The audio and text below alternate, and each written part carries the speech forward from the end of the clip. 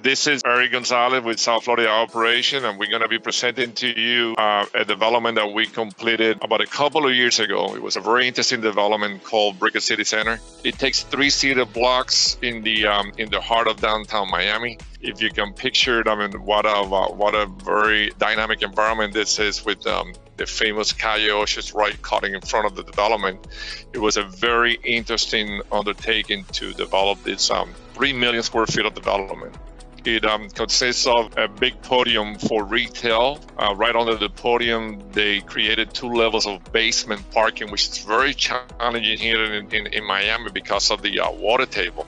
So that was a very challenging construction. So on top of the basement parking, we have the 4 levels of retail, which is pretty much what you see right now. And then over that podium, we have the vertical structures, and we have 5 vertical structures, 2 condo towers, 44 stories each.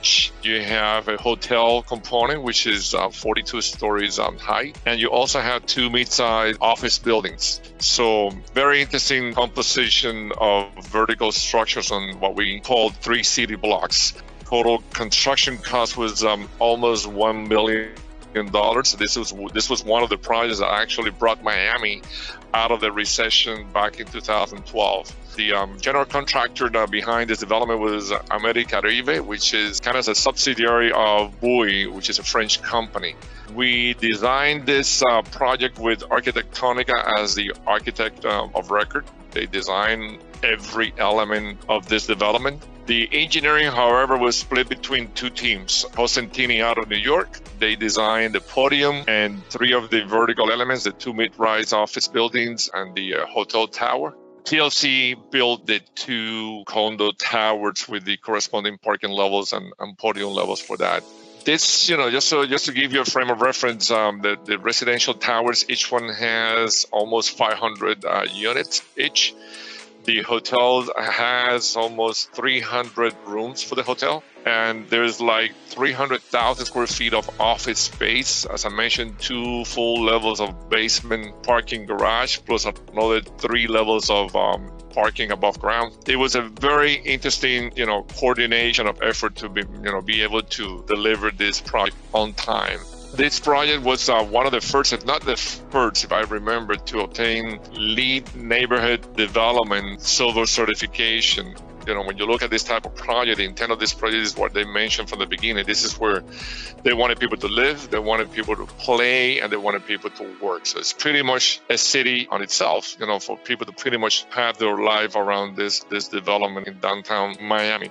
We pursue in this project LEED Silver certification for each individual building. And one of the things that is very unique about this development is what we call climate ribbon. It's an element that kind of links the different towers together. This is an element that actually was brought up by Arquitectonica, the developers, in an effort to make this outdoor shopping experience viable. I mean, Miami is a very relentless climate. I mean, if you picture trying to shopping in the middle of the summer, it's not going to be a pleasant experience. So this climate ribbon structure was intended to kind of guide the winds into the podium area so that it will be a pleasant experience for the shoppers. Not only it brings winds, but it'll also bring shade, so that kind of creates the whole experience for the outdoors retail spaces. One other element that we found interesting, that you're going to see in this video, is also model, so to kind of give you the relationship between the different components.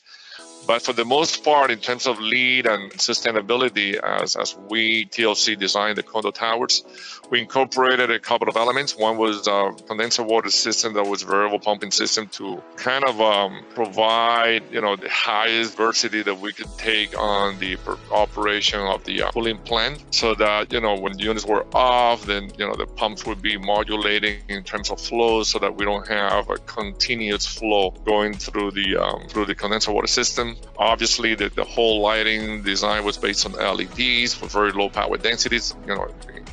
Back in the days, this was finished in 2016, 17, was a very low level of lighting power density.